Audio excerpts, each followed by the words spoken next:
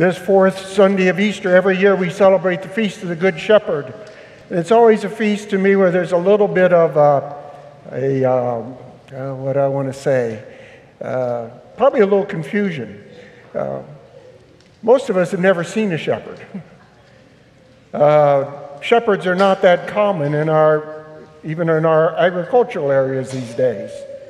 But there's images about shepherds and about what a shepherd is like.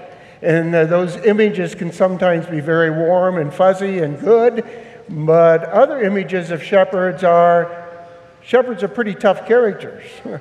I've seen some shepherds, and they're pretty rough sometimes.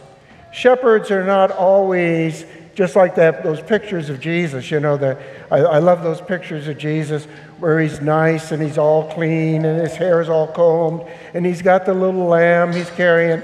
And it's a nice, dear little picture, but it isn't very real. That's not what the Good Shepherd was about. The Good Shepherd was someone who went out and stayed with the sheep. The Good Shepherd was a hardy one, and he was one that was strong, and he was willing to really give himself totally for his sheep, to care for them and to protect them and to lead them in right directions. That's the type of person that Jesus is talking about when he said that he's the Good Shepherd and that the people will hear his voice. And the shepherd is one who also is the gate. In those times, they used to have these enclosures that they would use. They would keep the sheep in at night in order to try to protect them. But a lot of times those enclosures did not have a gate to them. There was an open-ended there.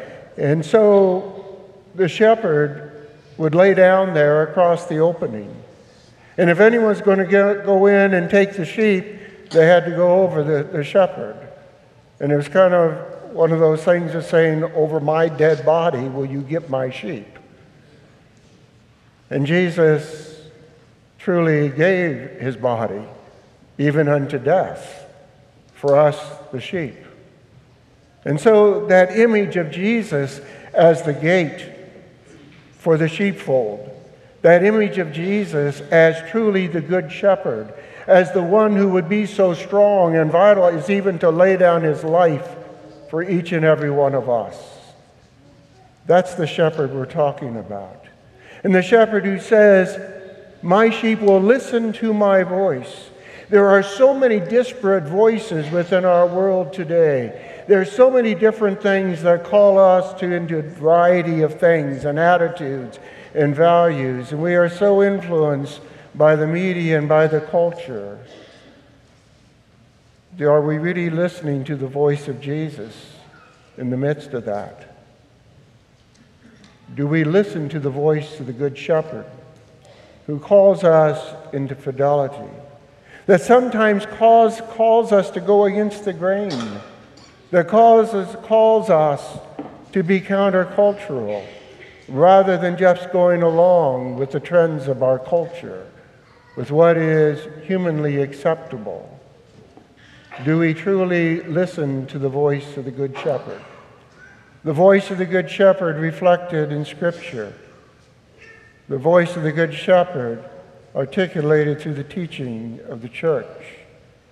The working of the Holy Spirit within our minds and our hearts, calling us to greater fidelity.